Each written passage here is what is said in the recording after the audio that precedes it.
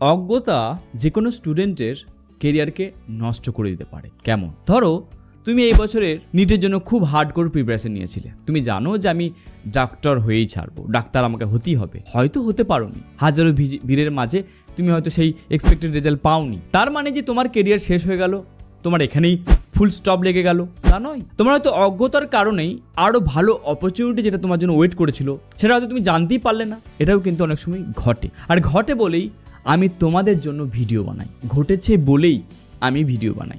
আজকের ভিডিওতে farm D বলে একটি কোর্সের সম্বন্ধে আলোচনা করব। তোমরা হয়তো বি ফার্ম শুনেছো, তোমরা ডি ফার্ম শুনেছো, তোমরা কখনো কি ফার্ম ডি শুনেছো? তাই আজকে এই কোর্সের সম্বন্ধে বিস্তারিত আমরা আলোচনা করব, যেখানে আমরা জানবো এই কোর্সের ডিউরেশন কি আছে, এই কোর্সের জন্য এলিজিবিলিটি কি লাগবে, কেরিয়ারের অপরচুনিটি কি আছে, স্যালারি কেমন হবে, আর পশ্চিমবঙ্গে কিভাবে এই কোর্সে ভর্তি হবে। তাহলে প্রথম আমরা জেনে নিই যে ফার্ম ডি কি, কেন বা এই কোর্সটা গুরুত্বপূর্ণ। ফার্ম ডির ফুল ফর্ম হচ্ছে ডক্টর অফ ফার্মাসি। এটা একটা 6 বছরের কোর্স। আমরা 3 বছরের কোর্স শুনেছি, আমরা 4 বছরের কোর্স শুনেছি, এটা কিন্তু 6 বছরের কোর্স। অলমোস্ট MBBS এর যা ডিউরেশন লাগে সেই সেম পরিমাণের ডিউরেশন লাগবে এই কোর্স করার জন্য। এই কোর্সটা PCI অ্যাপ্রুভড একটি কোর্স। 2008 সালে আমাদের এই ইন্ডিয়াতে এই কোর্সটা ইন্ট্রোডিউস করানো হয়।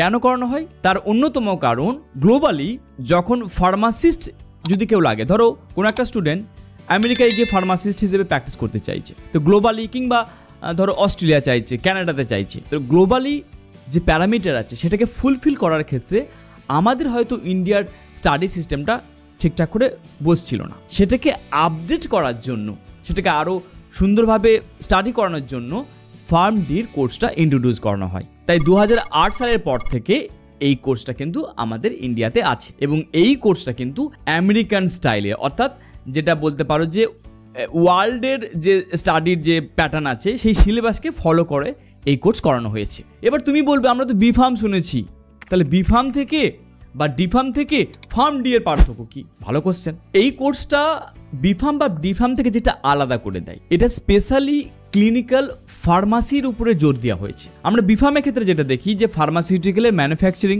কিংবা ড্রাগ ডেভেলপমেন্ট এই বিষয়ে বেশি ফোকাস করা হয়, আর ফার্ম ডির ক্ষেত্রে যেটা কোর ফোকাস করা হয় ক্লিনিক্যাল ফার্মাসির উপর জোর দেওয়া হয়, যেখানে ডাইরেক্ট পেশেন্টের সাথে কথা বলা, পেশেন্টের সাথে ইন্টারাকশন হওয়া, মেডিকেশন থেরাপি ম্যানেজমেন্টকে ভালো করে বোঝা, হেলথ কেয়ার টিমের সাথে কাজ করা, এটা বেশি জোর দেওয়া হয়েছে ফার্ম ডিতে। এবার হয়তো তোমার মাথায় ঘুরপাক খাচ্ছে যে 6 বছর আমরা পড়বো কি আছে রে ভাই ছাতার মাথা। এই কোর্সের মধ্যে তোমরা যেটা জানবে, anatomy, physiology, basic pharmaceutical science, pharmacology, pathophysiology, therapeutic, clinical pharmacy practice, hospital training, আর 6 ইয়ারে যেটা একদম ম্যান্ডেটরি থাকছে 1 ইয়ার ইন্টার্নশিপের সুযোগ, যেখানে তুমি ডাইরেক্ট পেশেন্টের সাথে ইন্টার্নশিপের সময় ডিল করবে। প্র্যাকটিক্যাল ট্রেনিং এর ক্ষেত্রে 80% তোমার কিন্তু হসপিটাল ট্রেনিং এর উপরেই যাবে, রিয়েল পেশেন্টের সাথে ইন্টারাকশন করার সুযোগ পাবে, ডক্টরদের সাথে কিন্তু কাঁধে কাঁধ মিলিয়ে কাজ করার সুযোগ পাবে।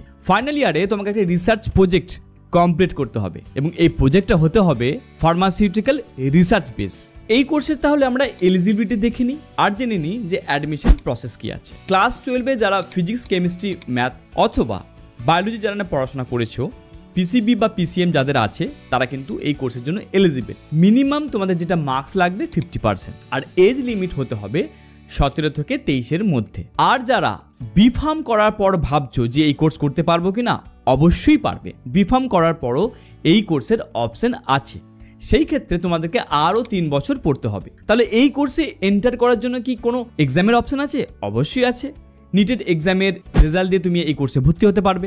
এছাড়াও স্টেট লেভেলের বিভিন্ন রকমের এক্সাম হয়, সেই এক্সাম দিয়ে তুমি কিন্তু এই ফার্ম ডি কোর্স করতে পারবে, যেমন WB, JEE, MHT, CET যেটা মহারাষ্ট্র বোর্ড থেকে এই এক্সামটা হয়, এছাড়াও KCET যেটা কেরালা বোর্ড থেকে এই এক্সাম দেওয়া হয়। তাহলে এই এক্সামের মাধ্যমে স্টেট ওয়াইজ তোমরা ফার্ম ডি কোর্সে ভর্তি হতে পারবে। এবার জেনে নেব যে কেরিয়ারের অপরচুনিটি কি আছে। তোমরা যে কোর্স করবে, এই কোর্স করার পর কি করবে? তোমরা ক্লিনিক্যাল ফার্মাসিস্ট হওয়ার সুযোগ পাচ্ছ, ক্রিটিক্যাল কেয়ার ফার্মাসিস্ট হতে পারবে, যেটা তোমার ICU, CCU, এখানে স্পেশালিস্ট ফার্মাসিস্ট কেয়ারে তুমি চাকরির সুযোগ পাচ্ছ, এবং স্যালারি কিন্তু নিতান্তই খারাপ নয়, স্টার্টিং স্যালারি 60 থেকে আপ টু 1,20,000 হতে পারে। এটা কিন্তু অ্যাপ্রক্স বলছি, কম বেশি হতেই পারে। এছাড়াও তোমরা ফার্মাকো ভিজিলেন্স স্পেশালিস্ট হিসেবে চাকরির সুযোগ পাবে, যেখানে তোমরা ড্রাগ সেফটি মনিটরিং করা। ফার্মাসিউটিক্যাল কোম্পানিতে এটা কিন্তু হাই ডিমান্ডিং একটি পোস্ট, যার স্টার্টিং স্যালারি 50 থেকে 80,000 পার মান্থ হতে পারে। ফার্মাসিউটিক্যাল ইন্ডাস্ট্রিতে মেডিকেল অ্যাফেয়ার্স বলে একটি পোস্ট আছে, সেখানে তোমরা চাকরির সুযোগ পাবে। কোম্পানির প্রোডাক্ট নলেজ বা ট্রেনিং প্রোগ্রাম, এই সমস্ত কাজে তুমি সুযোগ পাচ্ছ, যেটা আমরা বলতে পারি পিএমটির পোস্টের, যেখানে তোমার স্টার্টিং স্যালারি 70 থেকে আপ টু 1,50,000 পার মান্থ আয় করতে পারবে। এছাড়াও রেগুলার অ্যাফেয়ার্সের চাকরির সুযোগ পাচ্ছ, যার স্টার্টিং স্যালারি 55,000 থেকে 90,000 পার মান্থ হতে পারে। তুমি যদি চাও যে আমি ক্লিনিক্যাল রিসার্চের দিকে যাব, তারও অপশন কিন্তু তোমার কাছে খোলা থাকছে। New drug development, clinical trades conduct, এই ধরনের কাজের সুযোগ পাবে, যেখানে আমরা বলতে পারি গ্রোথ হচ্ছে অসীম। পশ্চিমবঙ্গের ফার্ম ডি কোর্সের যদি আমরা কলেজের দিকে তাকাই, কয়েকটা সরকারি কলেজ এবং প্রাইভেট কলেজের নাম আমরা দেখতে পাচ্ছি। সরকারি কলেজের মধ্যে যেটা উল্লেখযোগ্য, institute of post graduate medical education and research, university of Calcutta, West Bengal institute of health sciences. এছাড়া তোমরা প্রাইভেট কলেজের অপশন পাবে JIS college, techno India university, NSHM knowledge campus ইত্যাদি আরও অনেক প্রাইভেট এবং সরকারি কলেজ আছে। এবার আসা যাক ফি স্ট্রাকচার। তোমাদের এই কোর্স পড়ার জন্য কত টাকা দিতে হবে। আমরা যদি সরকারি কলেজের কথা দেখি, সেখানে দেখতে পাচ্ছি টোটাল কোর্স ফি হবে এই 6 বছরের সরকারি কলেজের ক্ষেত্রে 50,000 থেকে আপ টু 1.5 লাখ হতে পারে, আর প্রাইভেট কলেজের ক্ষেত্রে 8 লাখ থেকে আপ টু 15 লাখ টাকা তোমার খরচা হতে পারে। তবে এখানে আমরা বলতে পারি প্রাইভেটে কিন্তু খরচা অনেকটাই বেশি। চেষ্টা করবে সরকারি কলেজের চান্স নেওয়ার। যদি প্রাইভেট কলেজে করতে হয়, ভালো কলেজ হলে তবেই কিন্তু অ্যাডমিশন নেবে। স্যালারির যা ট্রেন্ড আমরা দেখতে পেলাম, মিনিমাম স্টার্টিং স্যালারি তোমরা 50 থেকে 60,000 পাবে, তা তুমি যে পোস্টের জন্যই যাও না কেন, এটা আমরা এখান থেকে উপলব্ধি করতে পারলাম।